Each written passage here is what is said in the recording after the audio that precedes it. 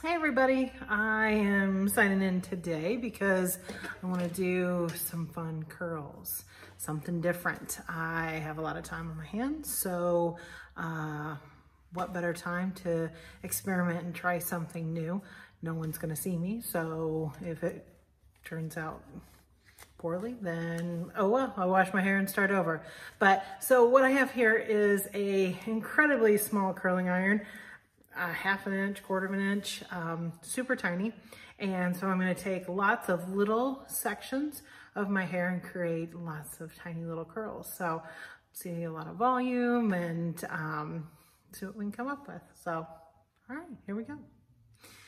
So basically I diffuse my hair. So I have a little bit of wave. It's not really curl, but it will help me if I'm going to make a curly style that I've got this texture already going.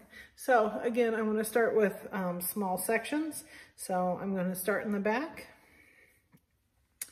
and clip up the hair and get it out of the way. I'm not going to, sorry, let me get this out of the way. I'm not going to really comb through. You can see my hair in the back is got a lot more wave than the hair on the top of my head. It's always fun. But I'm going to take small sections. And this is a Marcel curling iron, so it's a little bit different. So if I burn myself, please don't laugh. Okay, so basically I'm kind of turning and clicking out to get this little corkscrew curl, and then taking my next little section, I'm going about halfway in, turning it up to the root and clicking down. All right, so I'm going to work from side to side, dropping a little bit down each time.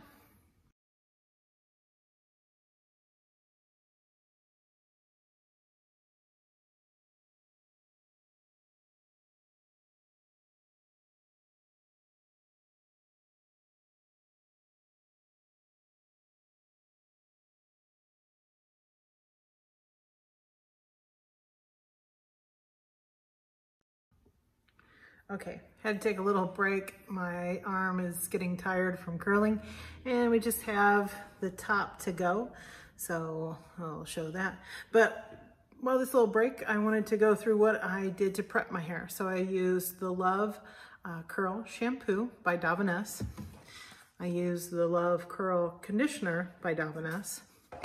A little in this, and wet hair, I used the Love Curl Cream.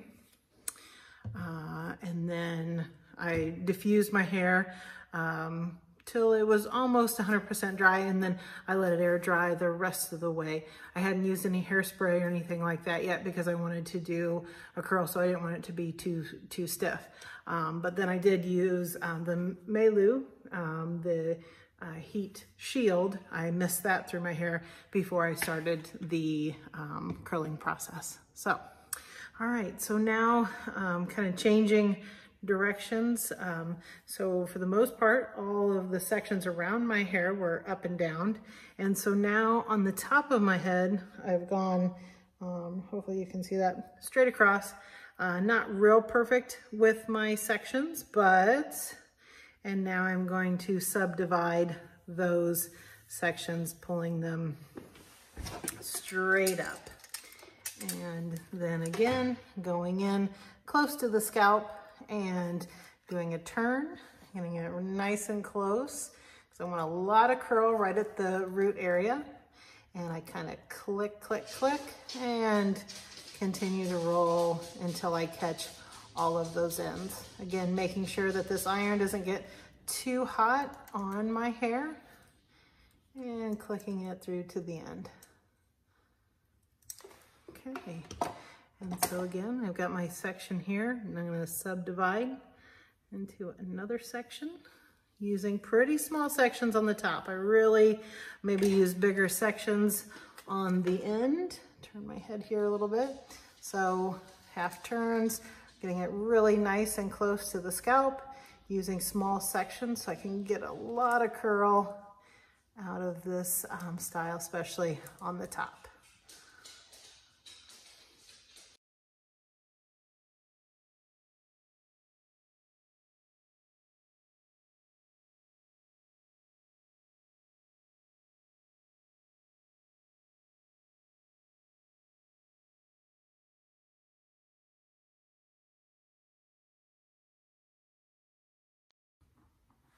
All right, here we are. We're at the last section. As you can see, I haven't brushed through or disturbed the curls yet. So once I get done with this last section, it could get really scary or really cute. We'll see.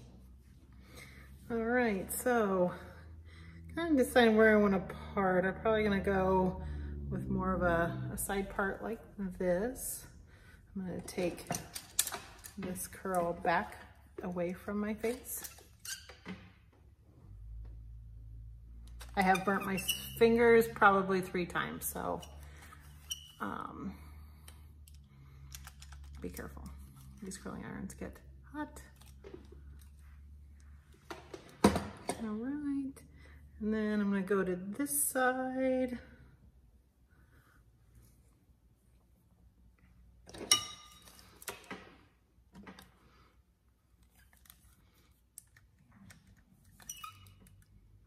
And you want to be careful of these front hairs. They're a little more delicate. They usually tend to get a little more abuse, a little more heat. So be gentle with those guys up there.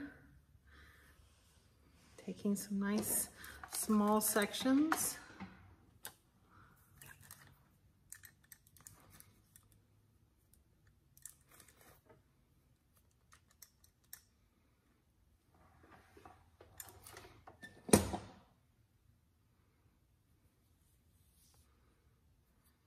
Get all those little flyaways.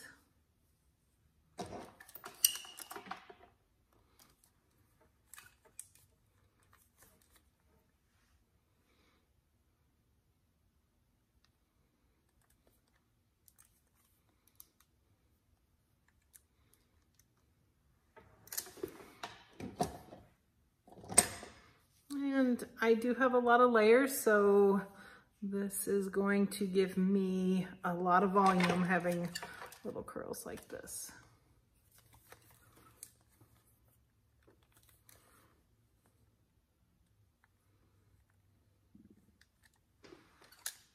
Okay, so on to the next step. Ooh, keep my fingers crossed. Okay, so I'm ready to break through. I've let the curls cool down. I'm gonna start with Oi Oil by Davines. I'm gonna go maybe 2 or 3 pumps. Get a really nice thin coat on my hands. I'm gonna start underneath and I'm gonna take my fingers through my scalp and stretch out. And stretch out. And stretch out.